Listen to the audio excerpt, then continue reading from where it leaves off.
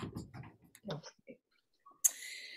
So let's start another group, Mediumship literature group. We are reading The Gospel According with Spiritism by Allan Kardec, and everybody is welcome to join us. You can contact me through Revenant on Facebook, my page Revenant on Facebook, or my website revenant.world. Everybody is welcome to join us. It's free of charge, and you're welcome to join us in our live for discussions and reading together. So let's do our initial prayer and we can start reading. Dear God, thank you very much for this day, for your unconditional love, for your support, your strength, and your wisdom, guiding us through every moment of our lives, either challenges or positive moments. But we know that every moment, regardless of our own judgment, if they are good or bad, they contribute to our growth and our progress. So we thank you for that, and we ask for your wisdom and your strength and your guidance to help us to grow and face every day in every circumstance. And we ask you to help us today to understand the things we need to learn through this reading of this chapter of the Gospel according with Spiritism. Help us to open our minds and our hearts to absorb and to understand the things we need to learn, and also help the ones that are watching us from home, for them also to receive wisdom and guidance and comfort from you through these readings. Thank you very much. Amen. Okay, so we are going to continue where we stopped, which is chapter 25 of the Gospel According with Spiritism by Allan Kardec. Who would like to start reading?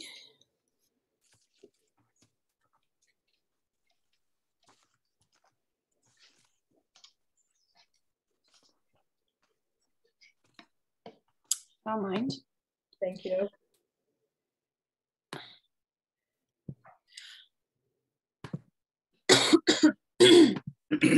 Oh, you have a cough? No.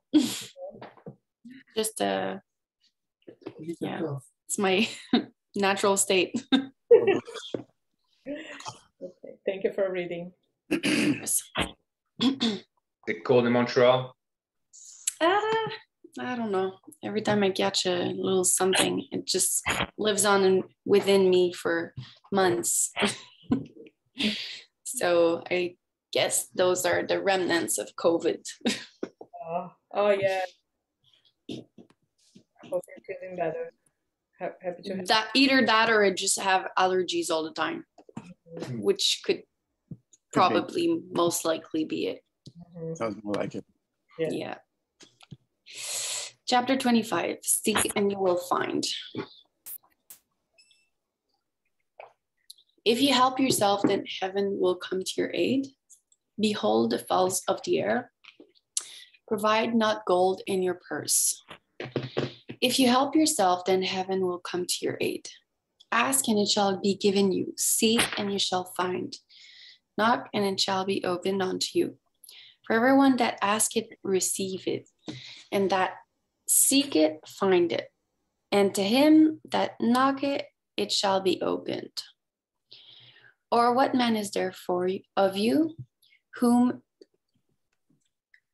if his son ask bread, will he give him a stone? Or if he ask a fish, will he give him a serpent? If ye then, being evil, know how to give good gifts unto your children, how much more shall your Father which is in heaven give good things to them that ask him? Matthew 7:11. From an early point of view, the maxim seek and ye shall ye shall find is the same as that other one. Help yourself, and the heavens will come to your aid. This is the base of the law of work and consequently the law of progress. Since progress is a child of work, seeing that this puts into action the force of intelligence.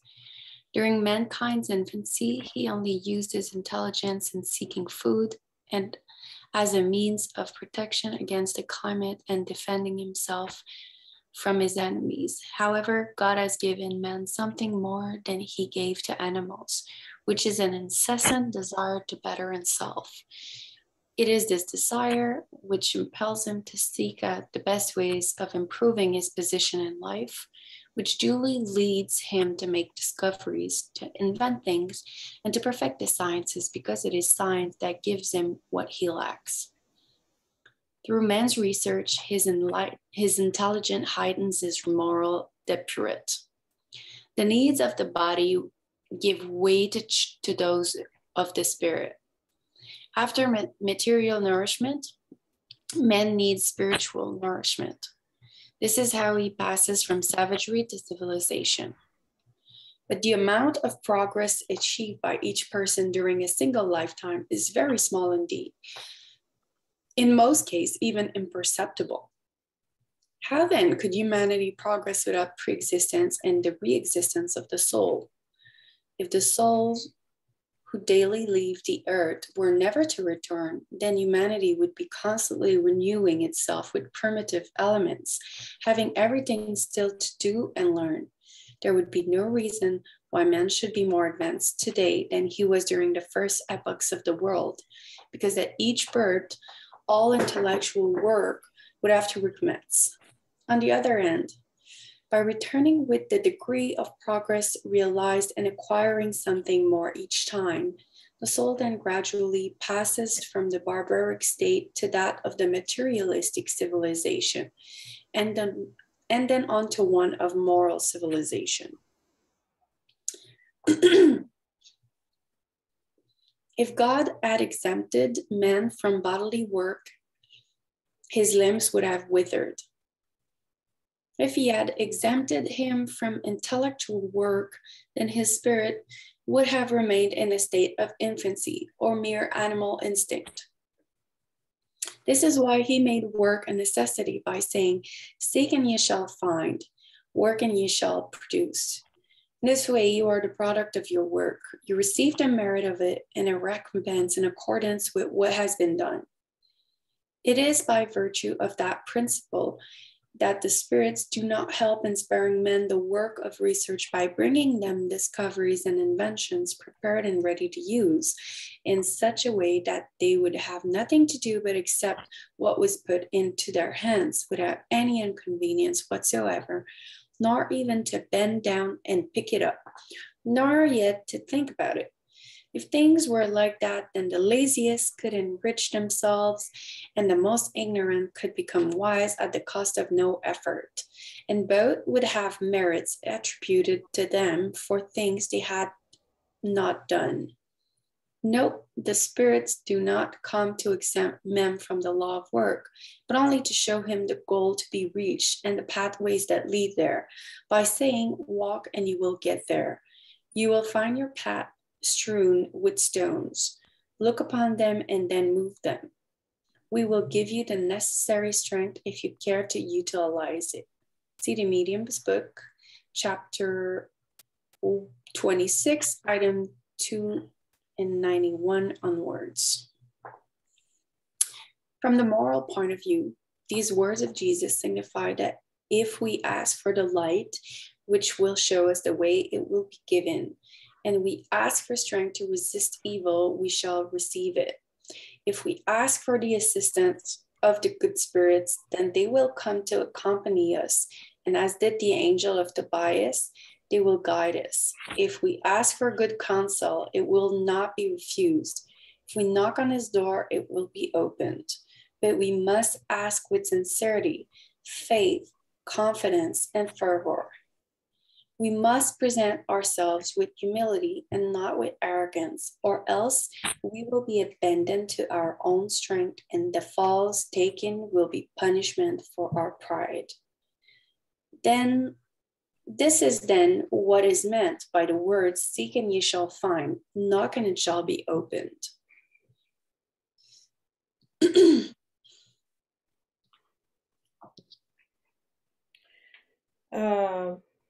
Any comments or questions about this initial part?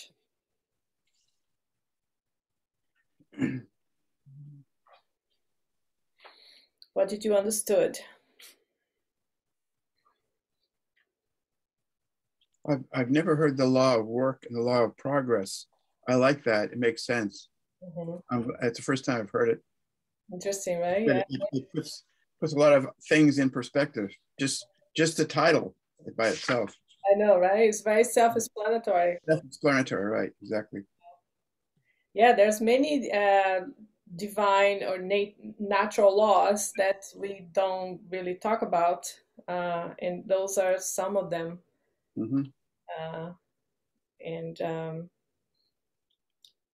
So what do you understand for people that's at home? What do you understand by the law of labor and law of progress?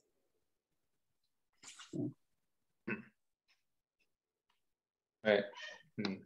If you help yourself, and there's more chance that you're gonna get some divine help. I mean, we learned that a long time ago, and we have an expression in French too, as well. Catherine probably knows about. Aide-toi et le ciel t'aidera. Exactly.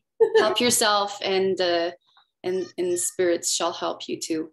Yeah, it's like your effort is your effort is rewarded. Yeah, it's not wonderful. Sometimes we all face difficulties, right, in life as human beings, one way or the other, or one moment or the other. Our lives here are not easy. We need to work to make money. We need to work to progress. We need to work to take care of ourselves, to take care of our family, or to deal with our own demons inside of us. And there's so much, right? We need to conquer as human beings. And sometimes natural disasters, sometimes, loss of loved ones, pain and diseases.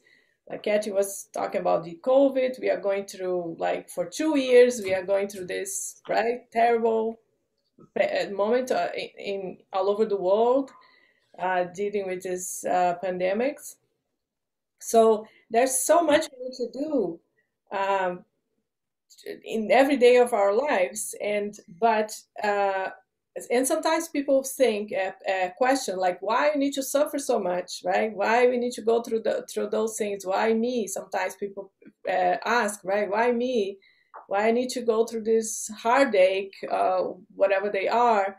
It's exactly because of that. We need to work. If we are giving from the beginning everything ready, right? If we, let's say a baby is born, and they never face obstacles, they never fall when they try to walk, they never have needs, so they don't need to learn how to speak, to communicate their needs. If they never go through difficulties, they don't develop. We see this in psychology. And it's the same thing with us, right? As human beings, as adults, regardless of our age, the obstacles help us to grow, is the motivation for us to grow. So our job is to work on ourselves, to work to do whatever we need to do to go through whatever circumstance we are going through in our lives the best way possible, remembering everything else we have learned before, right? Love and compassion above all.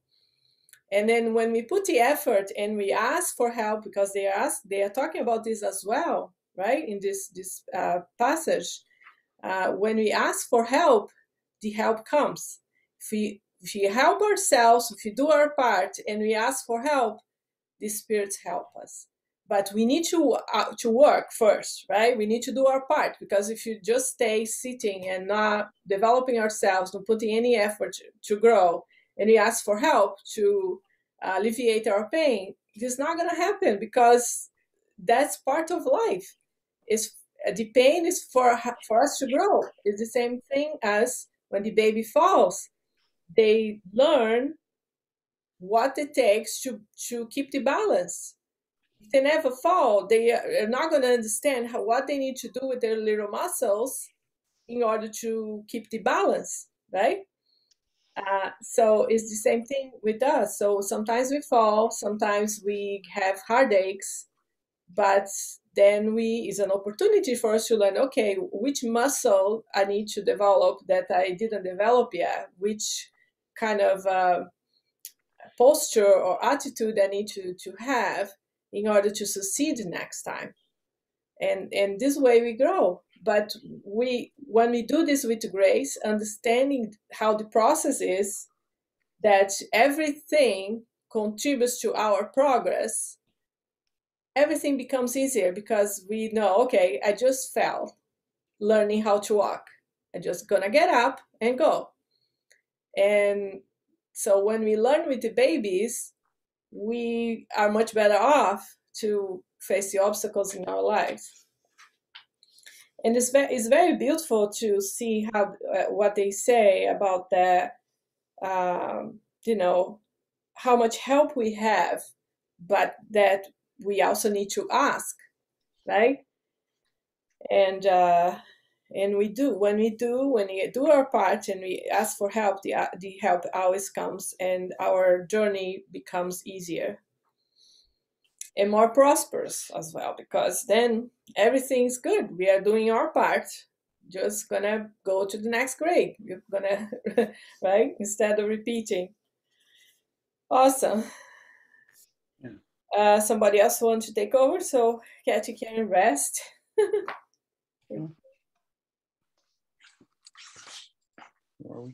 I'll go if you want. Okay, thank you. Behold the fowls of the air. 6. Whoa. Lay not up for yourself treasures upon earth, where moth and rust do corrupt, and where thieves break through and steal. But lay up for yourselves treasures in heaven, where neither moth nor rust do corrupt, and where thieves do not break through nor steal. For where your treasure is, there will your heart be also. Therefore I say unto you, take no thought for your life, what you shall eat or what you shall drink, nor yet for your body, what you shall put on. Is not the life more than meat, and the body more than clothing? Behold the fowls of the air, for they sow not, neither do they reap, nor gather into barns, yet your heavenly Father feeds them. Are you not much better than they? Which of you, by taking thought, can add 1 cubit to his stature? And why take thought for clothes? Consider the lilies of the field, how they grow. They do not work, neither do they spin. And yet I say to you that even Solomon in all his glory was not arrayed like one of these. Wherefore, if God so clothe the grass of the field, which today is and tomorrow is cast into the oven, shall he not more clothe you, O you of little faith? Therefore, take no thought, saying, what shall we eat, or what shall we drink, or wherewithal shall we be clothed? For after all these things do the Gentiles seek. For your heavenly Father knows that you have need for all of these things. But seek first the kingdom of heaven and his righteousness, and all these things shall be added unto you. Take therefore no thought for tomorrow shall take thought for the things of itself. Sufficient unto the day is the evil therefore. Matthew 6:19-21 and 25-34. 7. In a literal translation, these words would be a denial of all providence, of all work, and consequently of all progress. With this kind of principle, humanity would be limited to waiting passively, while all physical and intellectual strength remain inactive. If such were the normal conditions on Earth, then human beings would never have left the primitive state. If this condition were to become law today, then it would only remain to live in total idleness. This could not have been the thought of Jesus, since this would be a contradiction of what he had said on other occasion, and it would also contradict the laws of nature.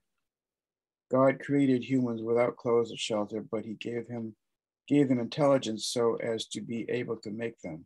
See chapter 14, item 6, and chapter 25, item 2. Therefore, these words must not be seen as anything more than the poetical allegory of providence that never abandons those who put their confidence in it, but wishes that all work in their turn. If providence does not always come in the form of material help, then it inspires those ideas from which it found the means of getting out of difficulty. See chapter 27, item 8. God understands our necessities and provides for them when it is necessary. Nevertheless, humans are insatiable in their desires and do not always know how to be content with what they have. Possessing what is necessary is not enough for them. They want what is superfluous. Then providence leaves them to themselves. Many times they become unhappy through their own fault and for having paid no attention to the voice of the conscience which had warned them.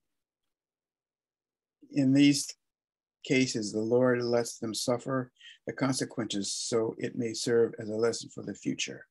See chapter 5, item 4. 8. The earth will produce sufficient to feed all of its inhabitants when people discover how to administer the benefits that it offers according to the laws of justice, charity, and love for one's neighbor. When fraternity reigns amongst all people, as it does amongst the providence of any country, then the momentary superfluity of the one will overcome the insufficiency of another, and everyone will have what is necessary.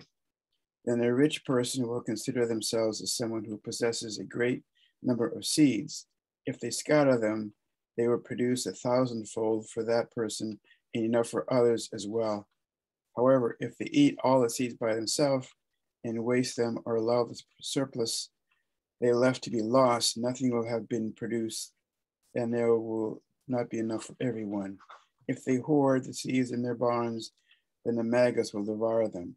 This is the way Jesus said, "Do not accumulate treasures on earth because they are perishable, but accumulate them in heaven where they are eternal." In other words, do not give material possessions more importance than the spiritual ones, and know how to sacrifice the former for the latter. See chapter 16, item 7 onwards. Charity and fraternity cannot be decreed by law. If they are not in the heart, then selfishness will always stifle them. It is up to Spiritism to see that they penetrate the heart.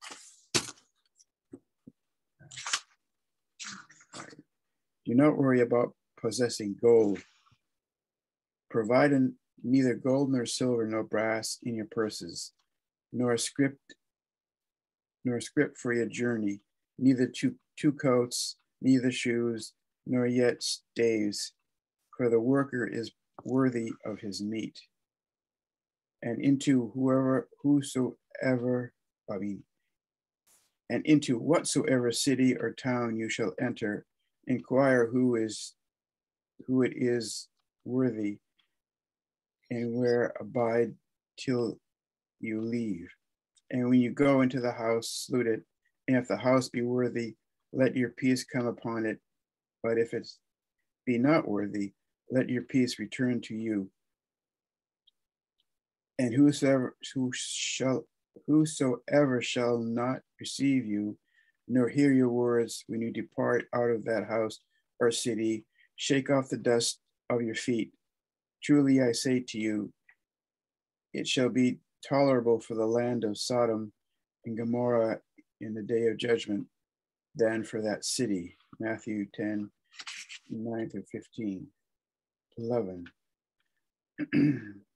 These words that Jesus directed to his apostles when he sent to them to announce the good news for the first time were nothing unusual in those days. They were in accordance with the patriarchal customs of the Orient, where the traveler was always made welcome in the tent. But then in those days, travelers were very rare indeed. Among modern people, the development of travel has created new customs. Very distant lands where the great movement has not yet penetrated are the only places to conserve the customs of ancient times. If Jesus were to return today, he could no longer tell his apostles they put themselves on the road without provisions. Apart from their actual meaning, these words hold a very profound moral sense. In proffering them, Jesus was teaching his disciples to have confidence in providence. What is more, by having nothing, there could not cause covetousness amongst those who received them. This was a way to distinguish those who were selfish from those who were charitable. This is why he told them, find out who is worthy to put you up, or rather, who is sufficiently generous to clothe a traveler who has nothing with which to pay. These are the people who will be worthy to receive your words and who will be recognizable by their charity. With regard to those who cared neither to receive them nor to listen to them, did he tell his disciples that they should curse them, that they should impose the teachings upon them, or that they should use violence and force to convert them? No. He simply told them to go away and seek others who are willing to listen. Today, Spiritism says the same thing to its followers. Do not violate any consciences. Do not force anyone to leave their faith in order to adopt yours. Do not excommunicate those who do not think as you do.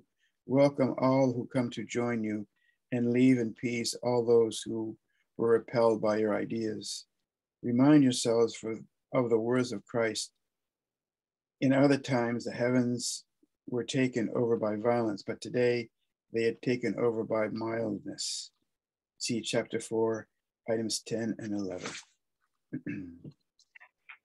Okay. Any questions or comments?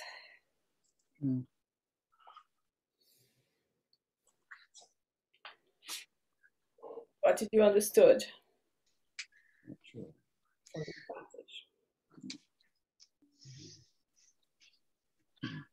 They speak a lot about how we tend to have different customs and to judge people differently by their morals.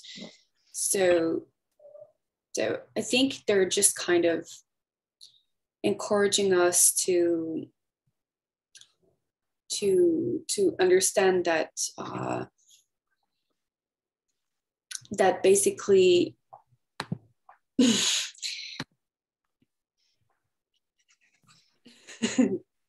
they're just kind of like being critical of materialistic values a little bit, not diminishing the fact that, you know, we still need to feed ourselves or to care for ourselves if we have to, but yeah, it like they're just encouraging. I'm not sure I understand the moral, like, because they kind of explain the saying and then they kind of go, well, nowadays it wouldn't work like that, you know. So they kind of explained like, oh, like back in the days, the apostles didn't have to carry gold or whatever, and you could judge a good Samaritan's heart by how he would kind of have people over, because it was pretty rare that people would ask for this. But yeah, I'm just yeah, historically, the Gospels from the Bible were written in the time of Jesus and in the beginning of the Christianity, right? So at that time, the Christians were following Jesus and following Jesus' teachings, and they were spreading the word. They are helping, to communicate his gospels and his teachings. And there was no infrastructure. There was no really a church per se. They were common people. Like most followers of Jesus in the beginning were common people. And sometimes for them to go and to city to help to spread the word, and sometimes they were being persecuted, and that's the most important thing. They were being persecuted by the Romans and the Jewish at that time. The Jews didn't have much power per se, political power, but they had influence over the Romans, who had the political and military power. So they were being persecuted and killed the same way that Jesus was killed. So they had to spread and look for asylum and look for other places to live. And as they were going, they were sharing their experiences and what they believed and stuff. And that's what they are saying. So they didn't have possessions, but they are looking for places to stay, sometimes based on the help and goodwill of people, because they didn't have money to pay, and this way they could survive as refugees. So, and then they are explaining, okay, nowadays we are not encouraging you to do that because you don't need to. If you don't need to, right? It's not the fact that you have to be like nomads and go and knock in people's houses and not have any your own means to survive. It's not the point here. The point is that when we need and when we ask, if people don't give, it's okay. It's okay, just go away, because God's gonna provide. In the beginning, they had this kind of basic needs of material help from others, because they were refugees. But for those who didn't give to them, Jesus and the disciples were encouraged to don't get mad and don't enforce your truth on anyone, because we need to respect people's point of view and people's differences. But nowadays, what they are saying is exactly based on the ideology itself. We see a lot of Christians and even other religions too, right? There's religion wars from many centuries, right? And still to this day, people fight. Oh, the Muslims are terrorists, or the blah blah blah, and the spiritualists are people from devil, and then Catholics and against Protestants, or there's all this war and people pretending to be better than others. And what Jesus was saying, and the spirits are saying, is like, listen, this is absolutely makes no sense. You need to live your truth. You need to live your progress your own way. If those beliefs, those things make sense to you, helps you to grow, go, very good for you, and do your part, but don't impose your truth on anyone. your beliefs or your ideology, your religion, anything, your political views. Don't impose this on anyone, because this is not good. Our job is to take care of ourselves, to grow, to be the best, live our lives the best way we can, in love and compassion, help others, period, right? Whatever people believe and not believe, whatever religion they have, whatever culture and ideology, is their problem. We need to respect them. So that's this historical context of that passage, and what does that mean now for us, right? Does that make sense? Yep. Anything else from, like, what else you guys understand?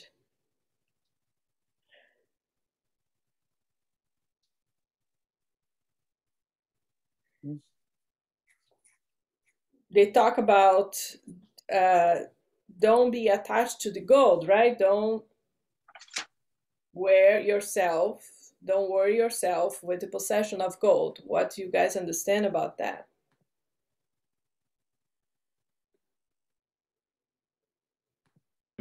Don't be materialistic. Mm-hmm. Yeah. And being materialistic is much broader than just money or actual gold, right? We can be materialistic with our relatives, for example, with our loved ones. If our attitude towards them is possessive, if we grab to the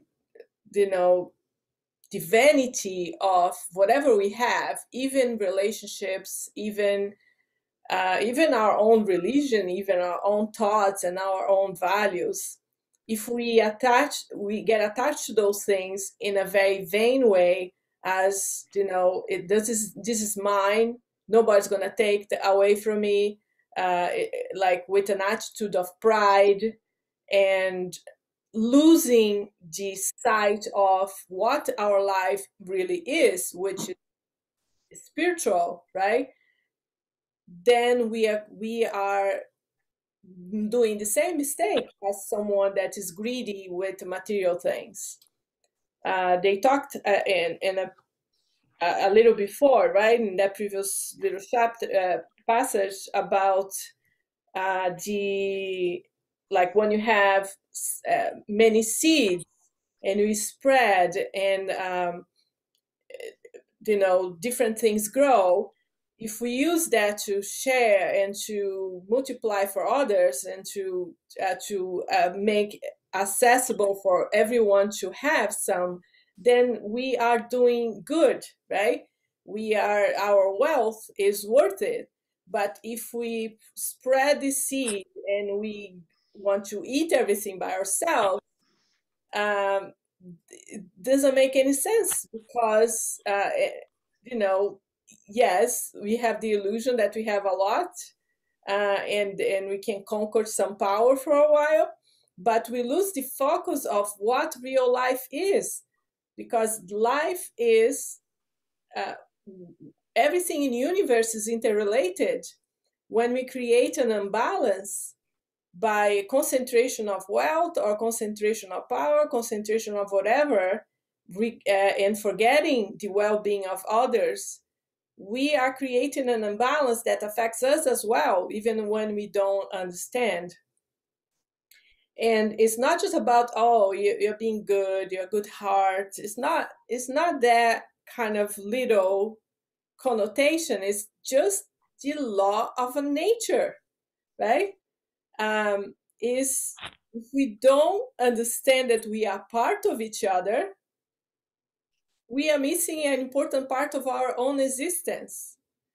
And when we do good, when we care for others, is not just because we are better than others and we are so good, we set such a good heart. No, it's the only way of being.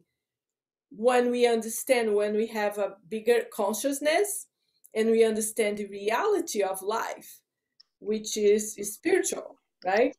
And like quantum physics is there nowadays to help us to understand that, right? It's just science nowadays. It's not just like a moral ideology. Quantum physics is coming to prove us scientifically what that means. And it's the same thing as when we learned in middle school these things about ecosystem, right? When we kind of one species is out of balance or is go extinct or is too have too many of that species, the whole system gets messed up, right? We all learned that in middle school. So it's physics. The same way that happens in biology, it happens with the universe in general.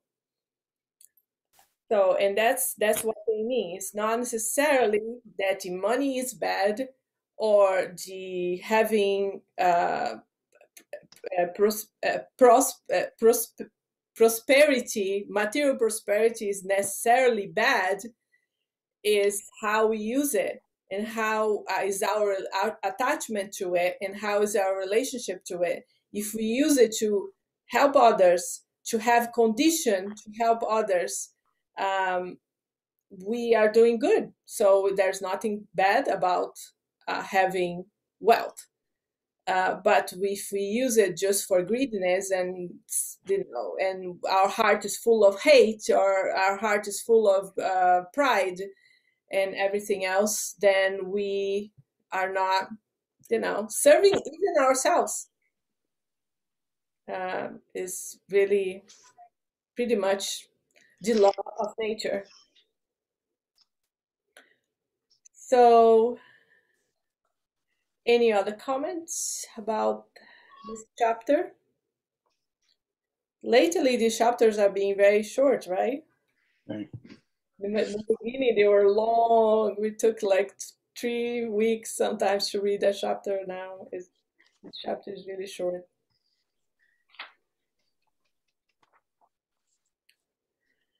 Okay.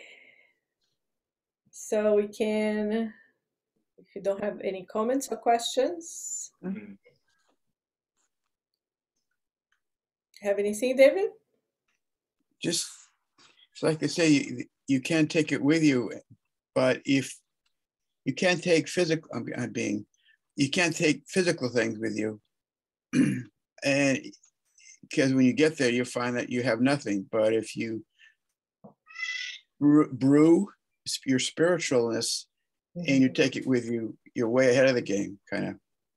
So you can and you can't take it with you. You can take your spiritual with you, but you can't take your you can take your growth with you, but you can't take your things with you.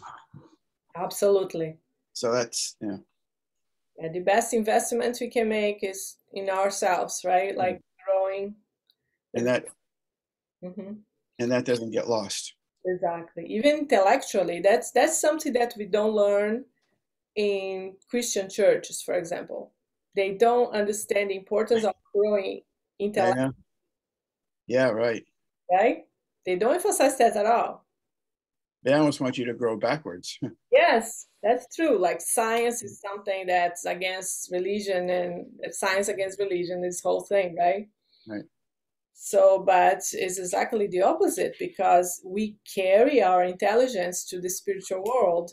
Mm-hmm. And our intellectual growth and whatever we produce intellectually, scientifically, in arts, and every realm we grow and we invest, we are going to carry with our spirit and to the other side and for the next incarnations as well. And that's something that's expected from us as human beings, to grow both intellectually and morally.